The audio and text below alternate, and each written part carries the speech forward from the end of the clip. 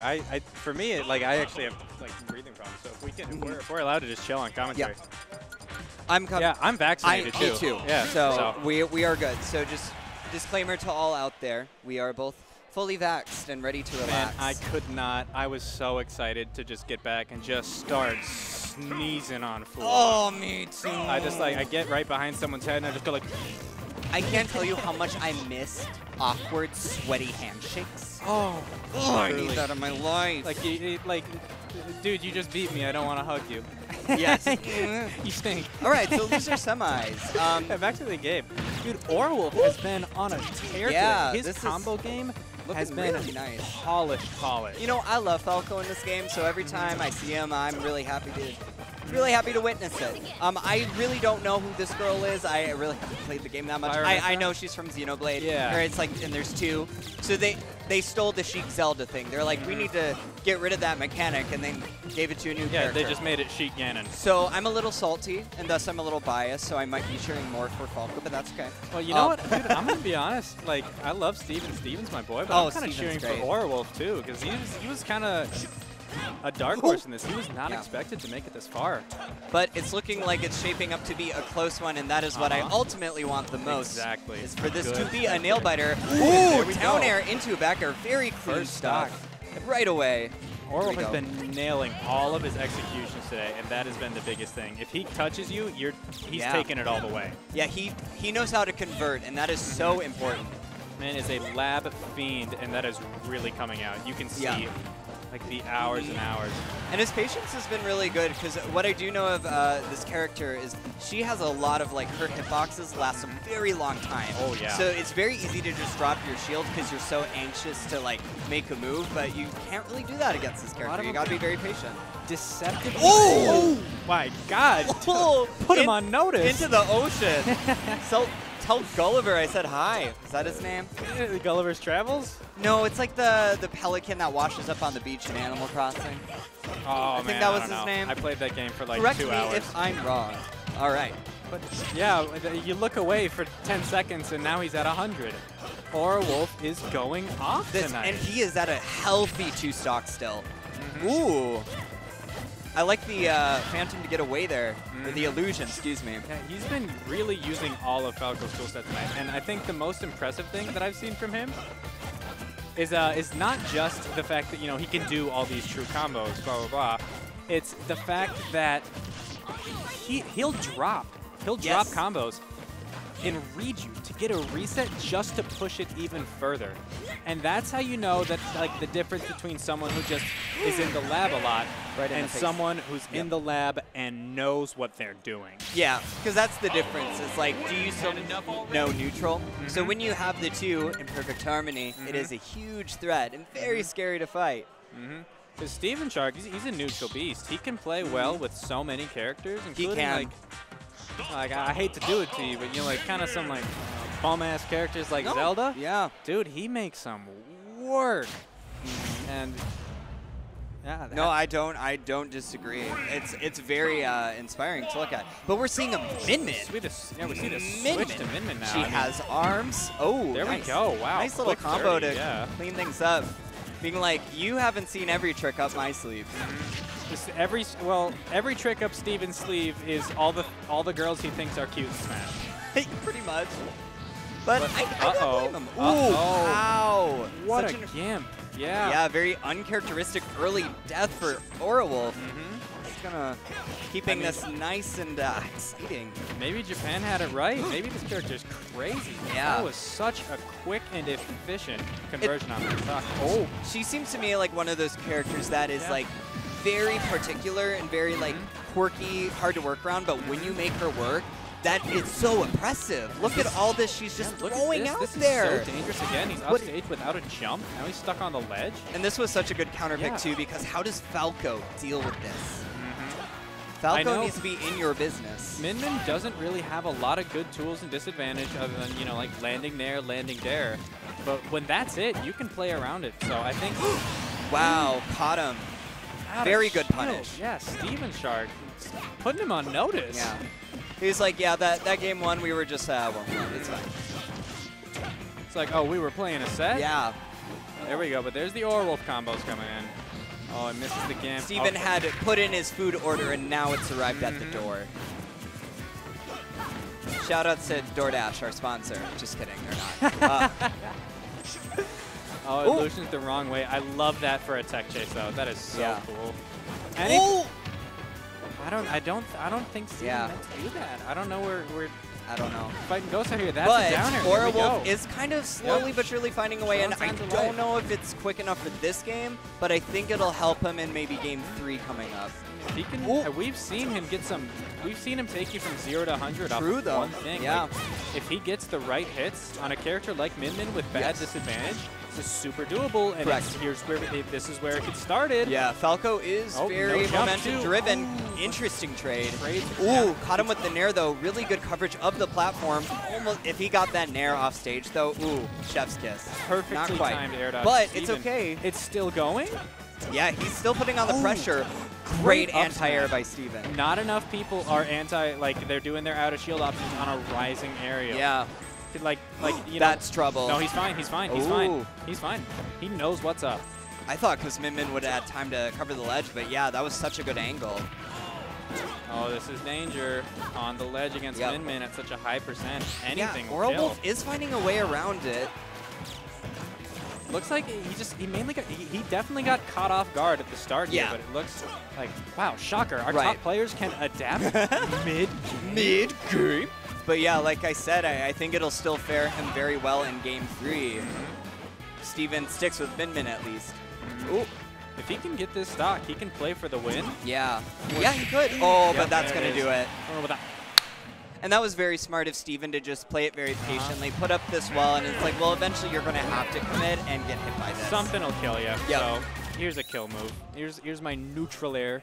Safe on shield. I'm going to just whop. Right. I mean, also, I got to say, Min Min, I think has one of my favorite victory songs.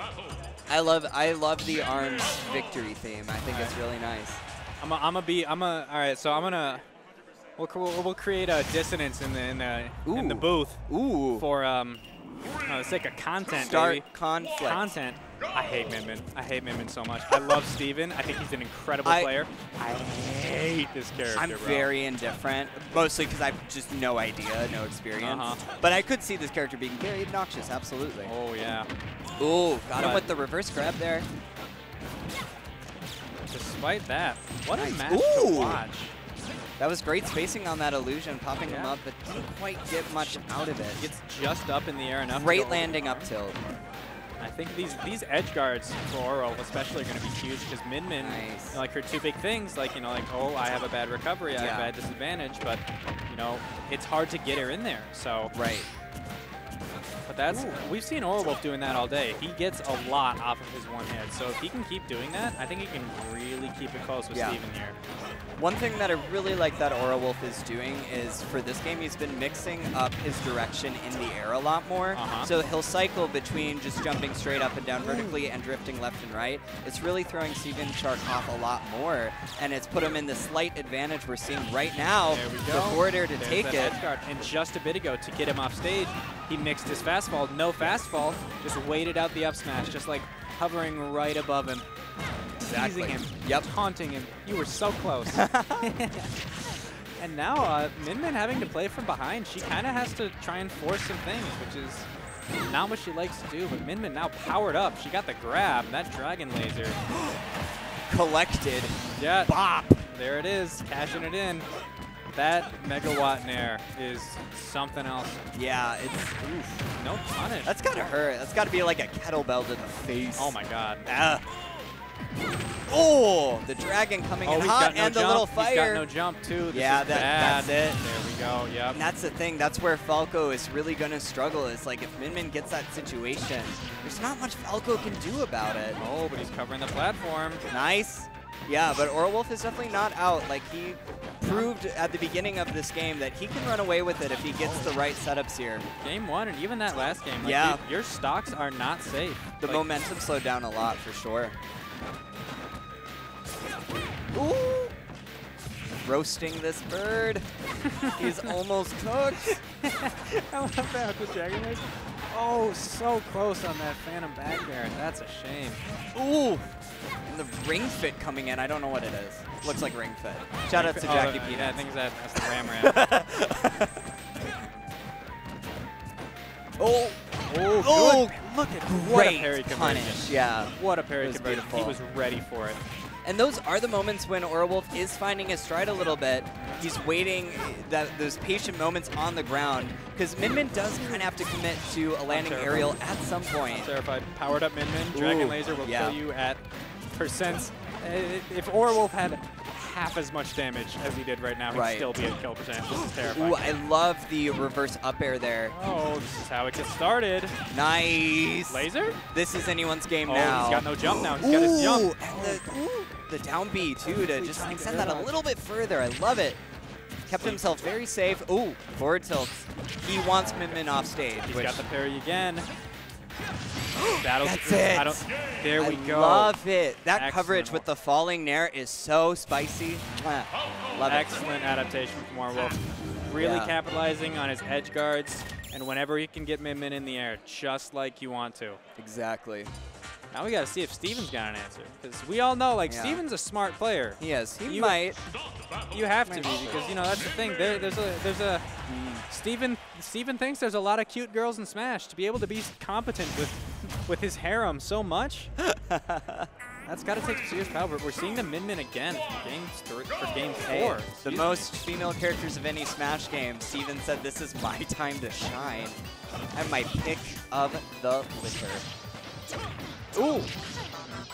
But Orwolf is not easing up on this pressure, almost carrying the momentum he had in the last game straight into game 4. Lands that downer perfectly. Juggling not a percent on him, not even a decimal point. Oh my god, the tomahawk.